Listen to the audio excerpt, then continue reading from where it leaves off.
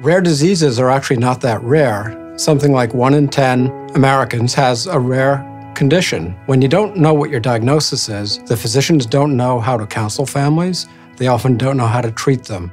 To be undiagnosed is to be stuck in that moment where you're waiting for your test results and you know you're sick, but those test results never come. It's living with uncertainty every single day, not knowing if you're taking care of yourself correctly, not knowing what to do next. Totally out of left field, I received a call from Katya. And Katya told me about a group of individuals who are suffering, and they've been undiagnosed. They've been referred to me. As I listened, I was more and more impressed how dire their circumstances were. I suggested to her that having many sets of eyeballs looking at her case and that of her colleagues through the contest might actually work. What's the Clarity Challenge? It's a process to standardize and show the best practice of genomic diagnosis. We do it by posing a challenge embodied in individuals who really need a diagnosis. The goals of Clarity 1 were to develop some of the computer-based methodology for sequencing somebody's DNA. Now in Clarity Undiagnosed, we're working on the medical genetic aspects of taking that information and understanding it and returning it to patients and their physicians in a meaningful way.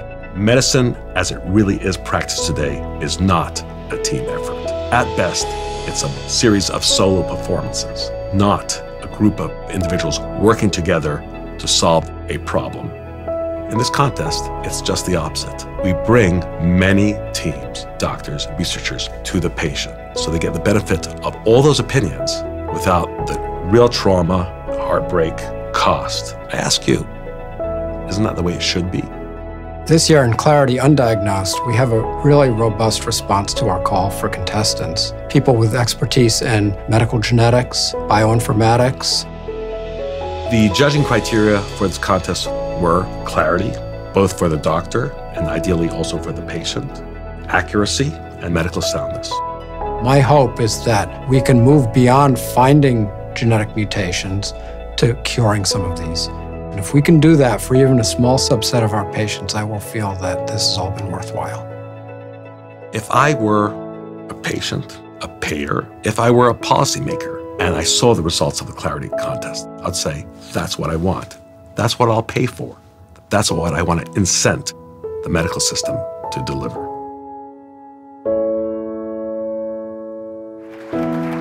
I'm Alan Beggs. I'm the director of the Manton Center for Orphan Disease Research here at Boston Children's. And with me is Dr. Catherine Brownstein. Together, we are two of the organizers for the Clarity Challenge. And I hope you'll excuse me. I'm told that if we go overtime, we'll be lynched because you all want to go eat lunch. So I'm going to use my notes here. So 26 multidisciplinary teams from 7 countries, representing 9 academic groups and 17 companies. 9 judges with expertise in molecular genetics, medical informatics, computer science, neurology, genetics, and anesthesiology. In fact, Chuck Birdie, who you just heard speak. 21 completed entries, over 1,000 pages of tables and text describing the results of each entrance analysis. Over 100 different genes, 100 possible genes, potentially involved in the diagnoses in 5 families. And most importantly, 5 families with rare and undiagnosed medical conditions looking for answers. So what are we to make of this? Well, first, these were the toughest of the tough cases. These were families who had undergone a diagnostic odyssey for many years without answers. It's safe to say that whole genome sequencing in each case did not lead to any smoking gun mutations that were clearly the cause of the patient's disease. So this is what Bruce just referred to, the dilemma we have these days in genomics. But in each case, the teams found and reported 1 or more suspicious variants that might explain some or all of the symptoms. In each case, the results opened up new possibilities and have led to additional research studies to validate and extend the findings. Patients with undiagnosed disorders can feel lost, with no rational basis to anticipate the future. For some, like 64-year-old Jeff Lowe, who you just saw in the video, a former world-class mountain climber who suffered a progressive neurologic disorder since 1998, the results provided some measure of comfort because they ruled out certain forms of ALS.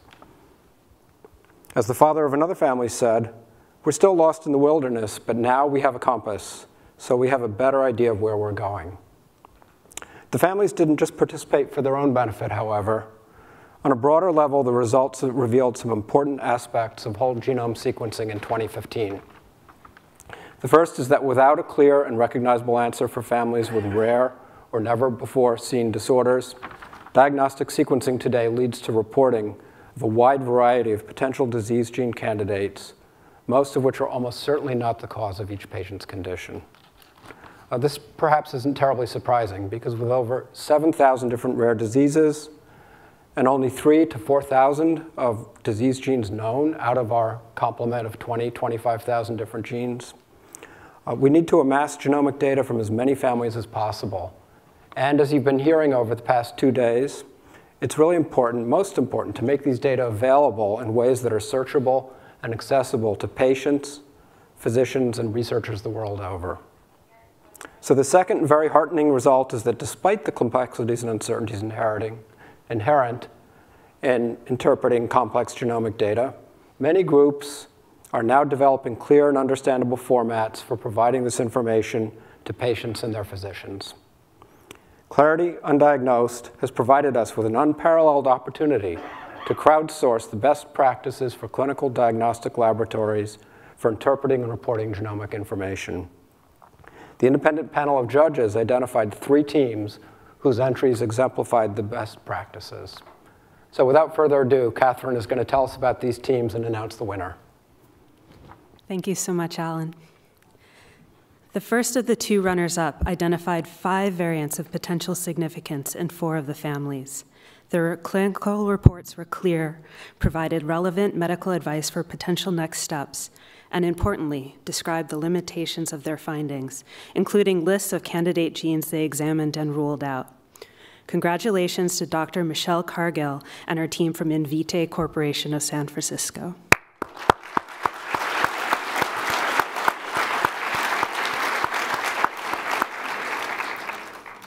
The second runner-up also identified 5 variants the judges felt were relevant for 4 of the families. In particular, through careful analysis of raw sequencing data, they were the only group to identify a potential mosaic deletion, an important candidate gene for one of the families, and their use of human phenotype ontology terms to define the clinical presentation and filter the list of candidate variants was a particular strength. Congratulations to Dr. Jeffrey Gulcher and his team from WuXi NextCode.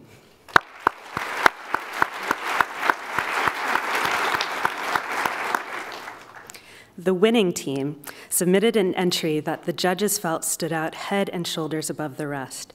Their clinical reports were beautifully organized and easy to read. Clear and understandable information on each variant and the data supporting its pathogenicity was provided in tabular format, along with concise summaries of the clinical implications. Importantly, negative results from consideration of candidate genes based on the patient's clinical findings were also listed. An outstanding feature was an accompanying genetic counseling summary for each case, presenting the results in an accessible and understandable terms for the patients and their families. It is a great pleasure to announce that the winner of the CLARITY Undiagnosed Challenge and a $25,000 prize is the multidisciplinary academic team from Nationwide Children's Hospital, led by Drs. Don Korsemeyer and Peter White.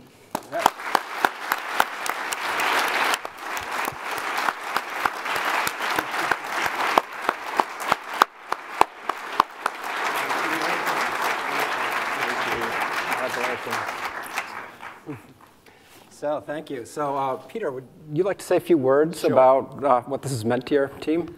Yeah, sure. So Don and I represent actually a large team from Nationwide Children's that included genomics researchers, bioinformaticians, big data scientists, genetic counselors, medical geneticists, and clinicians. In her opening address yesterday, Sandra Fenwick stated that collaboration was a key factor in being successful when it comes to the challenge of genomics. And that was especially the case in our experiences for our team. We want to thank the leadership of Boston Children's and Harvard Medical School for their leadership in setting an example in that regard to collaboration.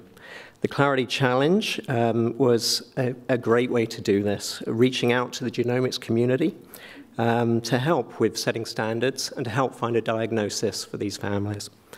We're especially thankful to the families themselves for their bravery in sharing their stories with us and for their bravery in sharing their genomic data, for allowing us and the other teams that competed to help try to find them some answers. Thank you.